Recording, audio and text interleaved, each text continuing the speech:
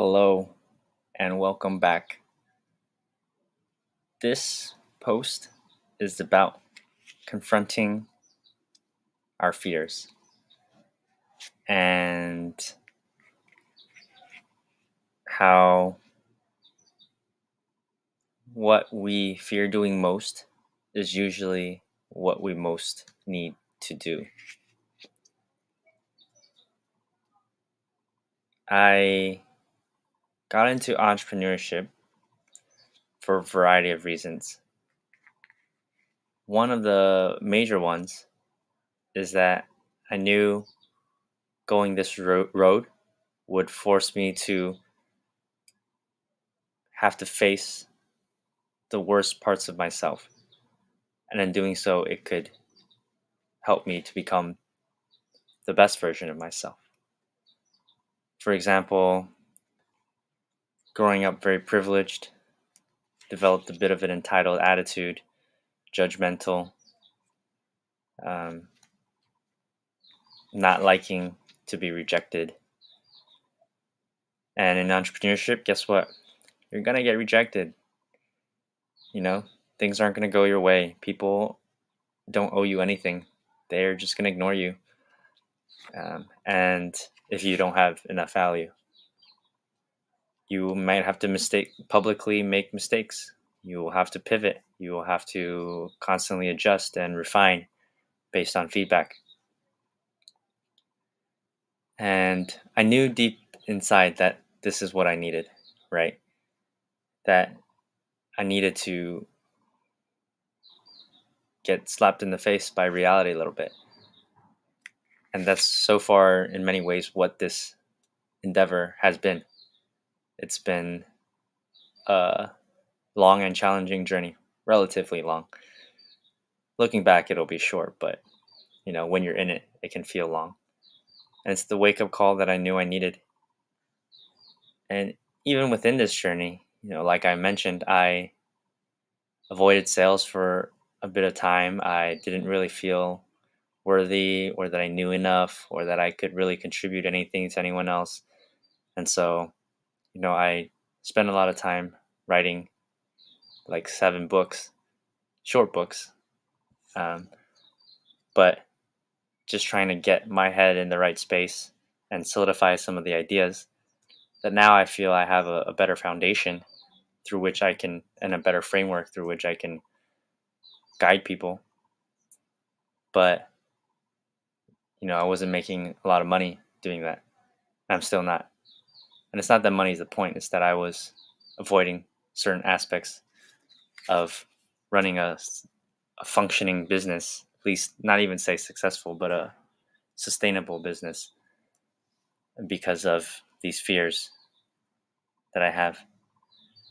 And mythologically speaking, as Jordan Peter loves to say, the treasure of gold is always guarded by a fierce creature like a dragon. And the dragon represents chaos. The dragon represents something that's overwhelming, something that's powerful, something that makes us feel vulnerable. And we can always choose to run away from the dragon, but then we'll never get the gold. The only way to get the gold is to confront and metaphorically slay the proverbial dragon. Otherwise, we can avoid for our entire lives, but I don't believe that makes us very happy. And that turns into resentment, and that turns into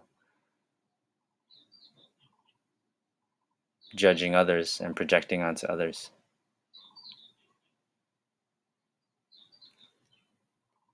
There's no road with no costs, no trade-offs, no compromises.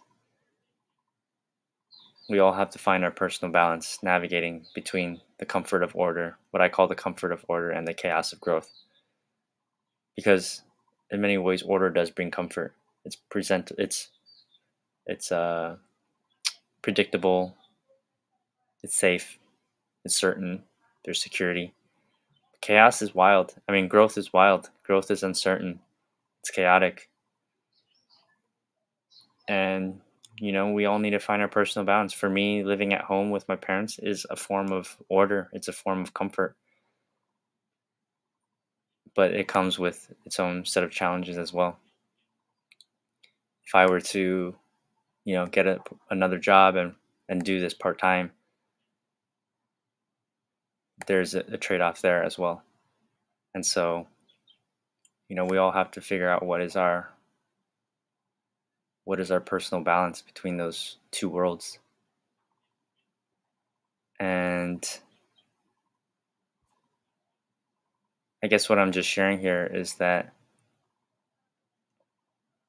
what stands in the way becomes the way. And this was really a reminder to myself as well that,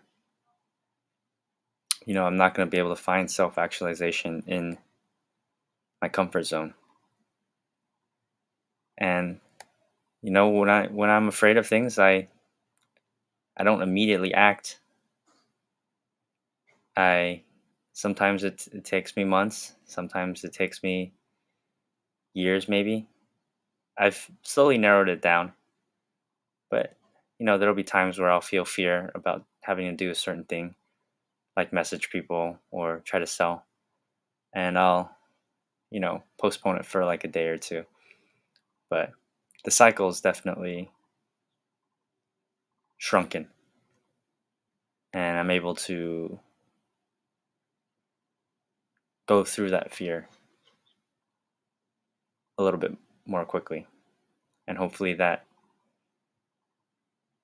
it certainly makes me feel better, but hopefully that will translate professionally as well.